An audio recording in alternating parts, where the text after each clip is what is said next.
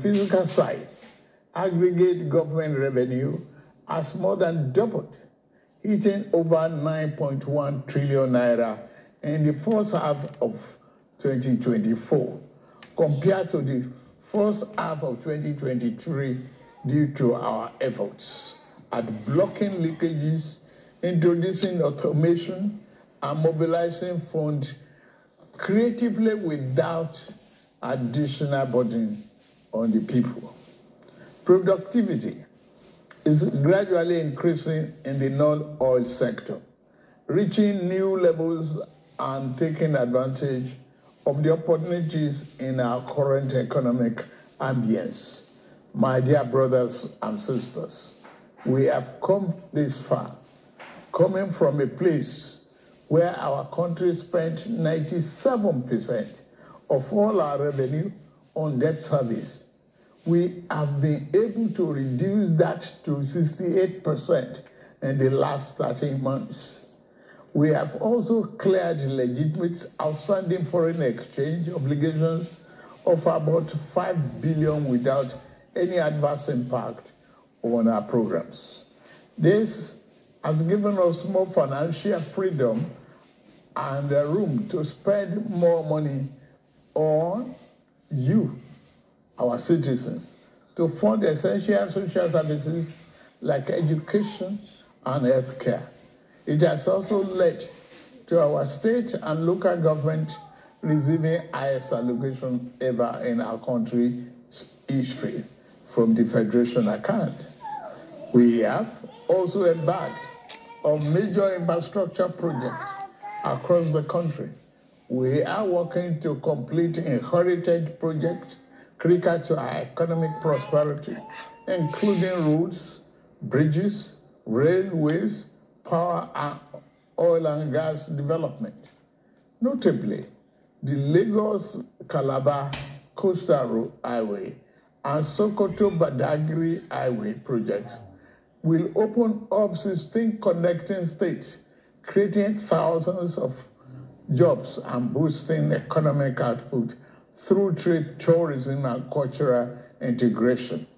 Our once declining oil and gas industry is experiencing a resurgence on the back of the reforms I announced in May 2024 to address the gaps in the Petroleum Industry Act.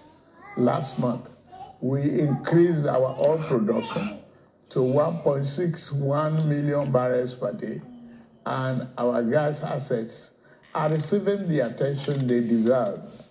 Investors are coming back, and we have already seen 2 foreign direct investments signed over $500 million since then. Fellow Nigerians, we are a country blessed with both oil and gas resources, but we met a country that had been dependent solely on oil-based petrol, neglecting its gas resources to power the economy. We were also using our hard-earned foreign exchange to pay for and subsidize the use. To address this, we immediately launched our compressed natural gas initiative, CNG, to power our transportation economy and bring us down. This will save over 2 trillion naira a month being used to import PMS and AGO and free up our resources for more investment in healthcare and education. To this end, we'll be distributing 1 million kits of extremely low or no cost to commercial vehicles that transport people and goods and who currently consume 80% of imported PMS and AGO. We have started the distribution of conversion kits and setting up of conversion centers across the country in conjunction with the private sector. We believe that this CNG initiative will reduce transportation costs by approximately 60% and help to curb inflation. Our administration has shown its commitment to the youth by setting up the student loan scheme. To date, 45.6 billion has already been processed for payment to students and their respective institutions. I encourage more of our vibrant youth population to take advantage of this opportunity. We established the Consumer Credit Corporation with over 200 billion to help Nigeria to acquire essential products without the need for immediate cash payment, making life easier for millions of households. This will consequently reduce corruption and eliminate cash and opaque transactions. This week, I ordered the release of an additional 50 billion naira, each for NEL Fund, the student loan, and credit corporation for the proceeds of crime recovered by the EFCC. Additionally, we have secured $620 million under the Digital and Creative Enterprises, IDIs, a program to empower our young people, creating millions of IT and technical jobs that will make them globally competitive. This program, including the 3 million technical talents scheme, unfortunately, one of digital centers was vandalized during the protests in Kano. What a shame.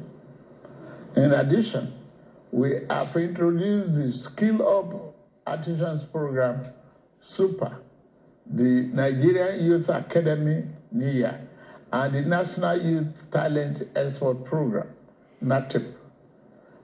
Also, more than 517 billion has been released to the 36 states to expand livelihood support to their citizens, while 600,000 nano businesses have benefited from our nano grants.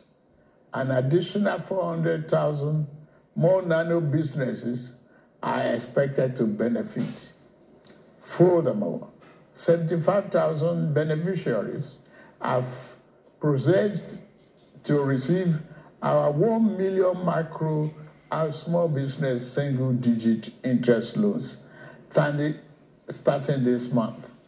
We have also built 10 MSME hubs within the past year, created 240,000 jobs through them, and 5 more hubs are in progress, which will be ready by October this year. Payments of 1 billion each also have been made to large manufacturers under our single-digit loan to boost manufacturing output and stimulate growth. I signed the national minimum wage into law last week, and the lowest earning worker will now earn at least 70,000 naira a month. 6 months ago in Kasana, Abuja, I inaugurated the first phase of our ambitious housing initiative, the Renew Hope City and Estate.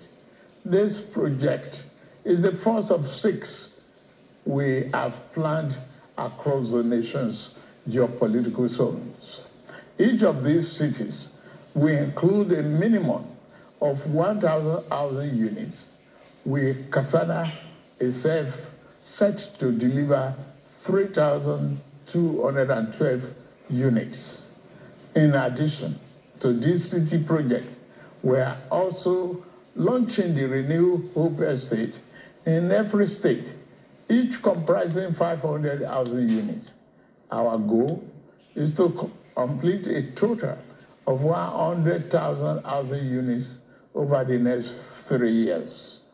This initiative is not only about providing homes, but also about creating thousands of jobs across the nation as well as stimulating economic growth.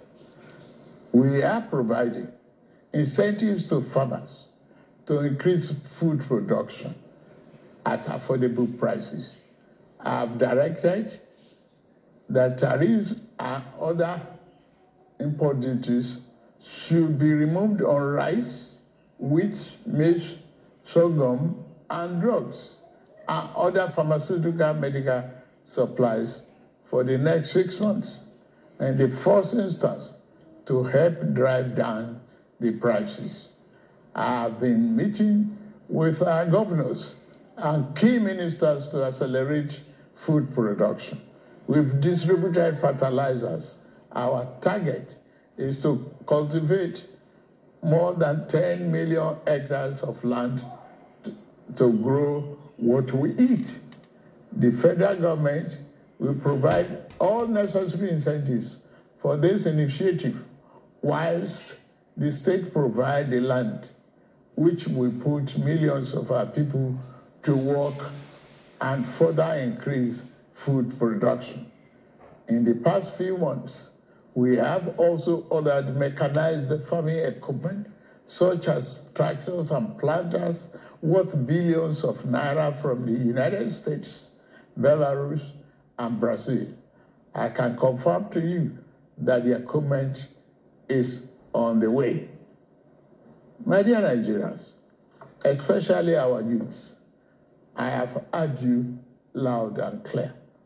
I understand the pain and the frustration that drive this protest, and I want to assure you that our government is committed to listening and addressing the concerns of our citizens.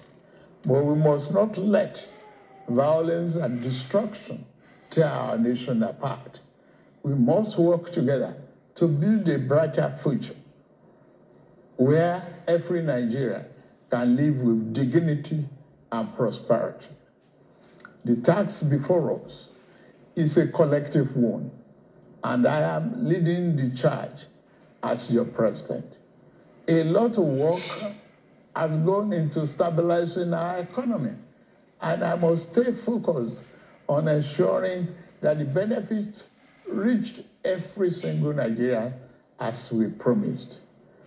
My administration is working very hard to improve and expand our national infrastructure and create more opportunities for our young people.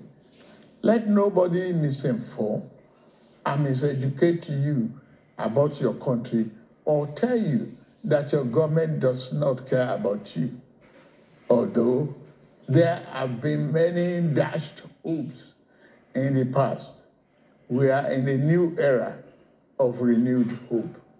We are working hard, and the result will soon be visible and concrete for everyone to see, feel, and enjoy.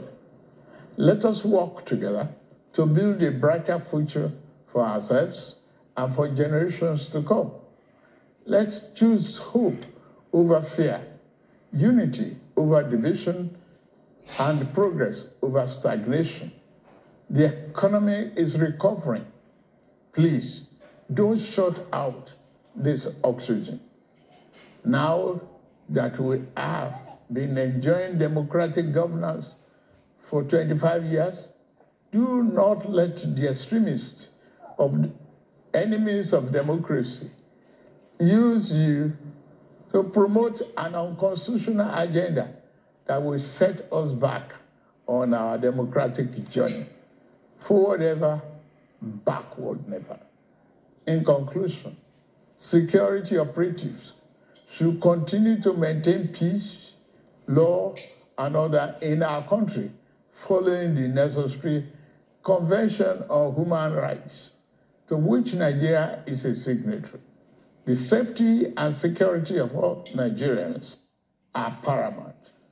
Thank God and thank you for your attention, and may God continue to bless our great nation. Thank you very much.